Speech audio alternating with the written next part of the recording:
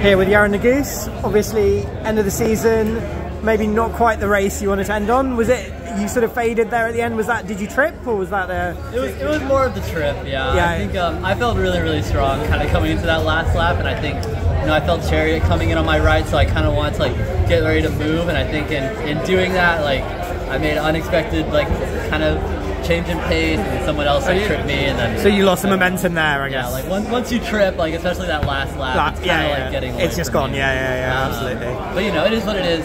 I mean, obviously last week was great, and you know you got the big win there. So you know, I guess, how do you reflect on the season as a whole?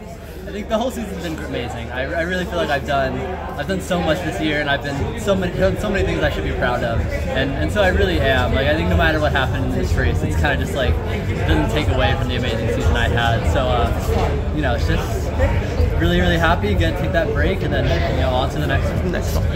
And obviously next season, Grand Slam track.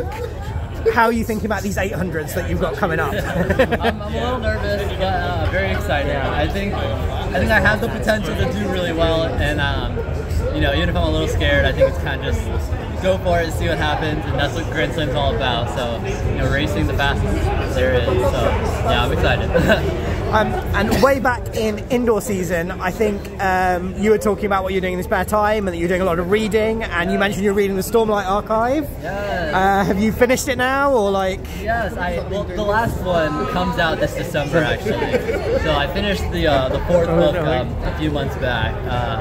So yeah, I'm very excited for this last. What did you think? Did you? I've loved it so far. Like, it feels like each book has just been like crescendoing more and more, and I just know this last book is gonna be. Yeah, I mean, I think the first two were probably the best. They're my favourites, but I don't know. Like, see, but it's like the Way of King was like definitely my least favorite. Oh, really? Okay. It took me months. It's a bit slow, I guess. That's the thing. It took me months to read it. Like, I was just like, I can't get through this. Like, I don't know why. But yeah, no, it's great. I love the costume here. I love Brandon too. So yeah, no, I mean, he's absolutely brilliant. So have you been watching The Wheel of Time as well? Because obviously he's, you know, he wrote the last few books. I'm not. I know those, because those are like a whole other thing, and I was kind of just like. You know, I wanted to read all the Sanderson stuff first, and then I had like other books I wanted to read.